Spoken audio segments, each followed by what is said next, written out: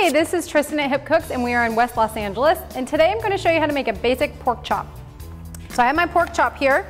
It's got bone in, adds for extra flavor and tenderness, and it's about a ½ inch thick.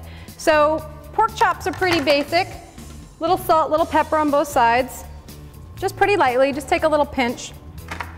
It's always good to have a separate bowl of your seasoning spices because if you reach into your salt cruet with porky hands, that's not a good thing. So I've separated out what I'm going to be using for seasoning today. Okay, so that's set, that's seasoning. I'll turn on my portable gas burner to high, and about a ½ tablespoon of butter, just like with the lamb, and a tablespoon of oil. And that combination helps prevent burning the butter. Okay, let your pan get nice and hot. We want to create a sear on the outside of the pork.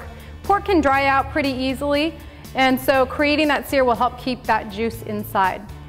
If you ever have the chance to brine your pork before you cook it, that's great. So the combination of salt, sugar, and water, brining it overnight in the refrigerator, that will add extra moisture and flavor to your pork. All right, so just let your pan get nice and hot.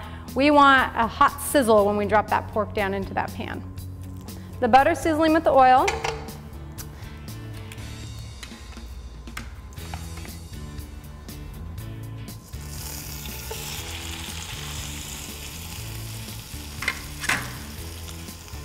So to sear it, give it about a minute on each side. Do a minute here, and then I'll flip it for another minute.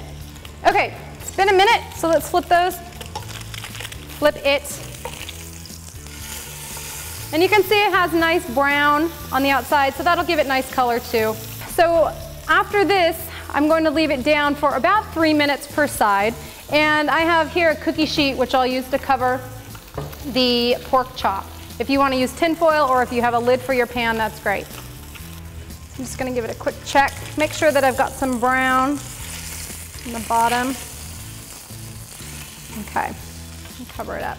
So when I cover it, I want to turn down the heat. I don't need it on high anymore because I've seared it. I'll put it at about medium. So about 3 minutes. People do tend to overcook pork, and that makes for something that's not so good.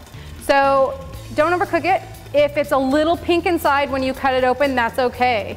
It will be an opaque pink. It won't be the clear pink or the jelly-like pink of the raw pork. There'll be a difference in the pink, so that's what you're ultimately looking for. Okay, that's been 3 minutes. If you want to get a good feel of how well your meat is done, you can give it a little poke. It's feeling pretty firm, so I know that I need to flip it and maybe not even give it as much time on the other side. Nice brown, so give it a feel. If it's pretty firm, which that is, I'll just give it a little bit to flash, get a little browner, and then it'll be ready. So if you feel squishy, you know that it's raw inside. If you feel firm, you know it's more well done. All right, our pork chop is done. Pork, unlike steak, can be served immediately. So eat up, and that's how to make pork chops. Thanks for watching. If there are any other dishes you'd like to see me prepare, please send us an email at requests@mahalo.com, and in the meantime, check out our other videos.